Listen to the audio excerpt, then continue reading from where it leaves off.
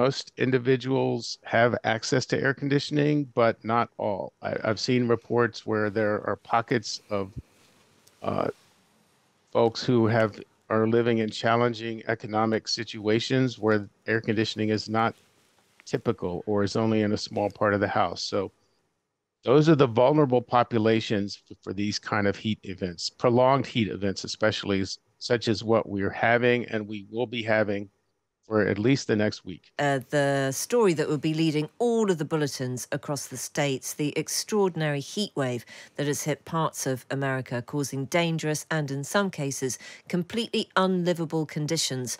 On Sunday, temperatures in Death Valley in California hit 53.9 degrees, only a few degrees shy of the hottest temperature which has ever been recorded on Earth.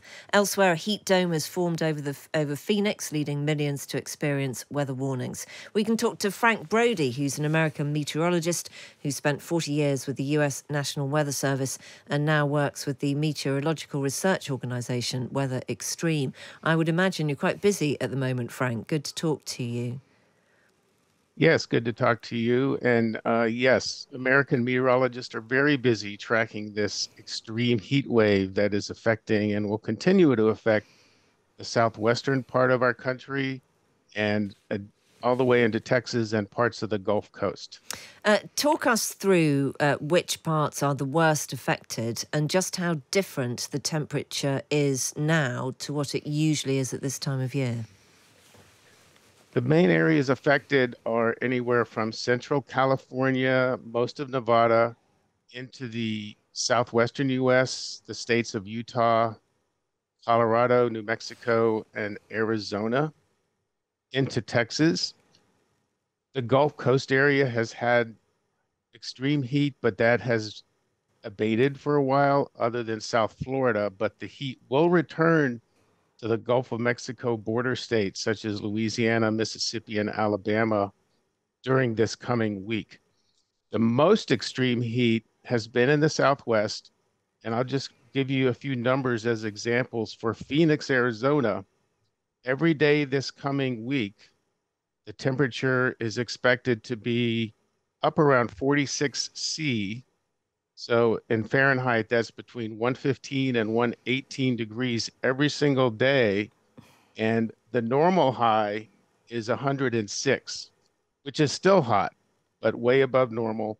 And equally significant is the nighttime low temperatures are only dropping into the mid 90s, 94, 95 degrees. And so it makes it very hard for people without air conditioning to have their bodies cool down Yeah. when it stays that hot overnight. So I wanted to ask about air conditioning. I'm glad you mentioned it there, Frank. I was reading a piece in our newspaper at the weekend explaining how, this has just become such a rush to get to aircon. And actually, you cannot expect the human body to survive without it at the moment in so many of these states. Well, survival can happen. It just makes life much harder. And one of the reasons the entire southwestern part of the country became more populated was the advent of air conditioning several decades ago. And so air conditioning is common, but it's not universal. And that makes it very challenging for some folks that don't have air conditioning to find relief. But most people do have air conditioning in these states that are affected. And also they've got access to public air conditioning. Presumably there's a temperature at which any municipality has to provide cooling places for their vulnerable citizens to go.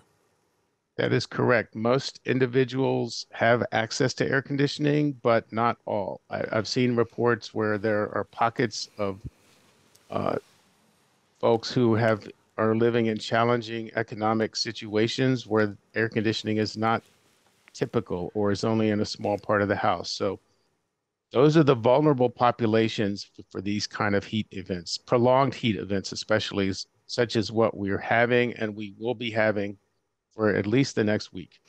And Frank, I know you're not a medical person, but what about the impact on the very, very young babies and indeed on care of the very elderly. This must be incredibly challenging. It is the folks who are senior in age have to be especially careful because as you age, as you know, your body becomes more vulnerable in many ways. So, so that is one at-risk population.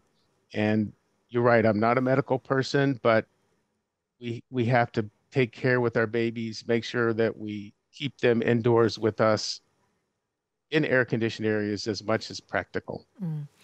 Frank, you live in a country which has got a vocal contingent of climate change deniers, and I wonder whether or not their voices are being challenged a bit more this summer because of these extraordinary weather conditions.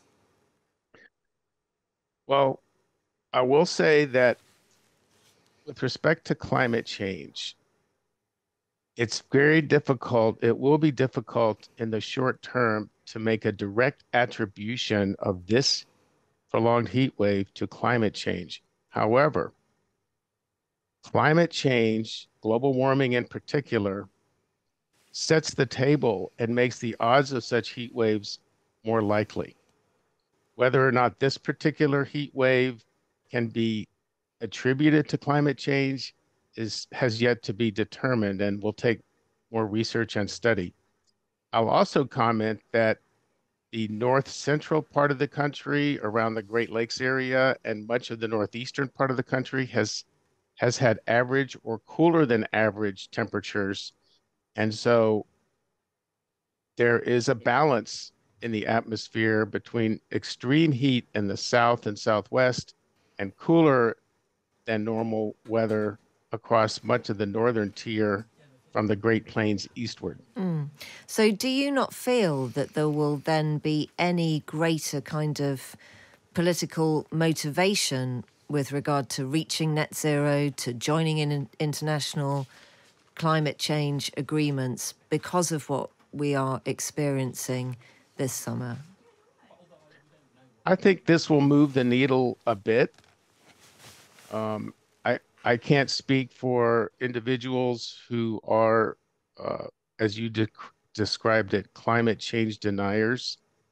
I think it will all go into the scientific database for folks to study and evaluate, and hopefully come up with the right answers. Final question, Frank. What is the highest temperature that you have ever been in America? The highest temperature I've experienced is 111 degrees.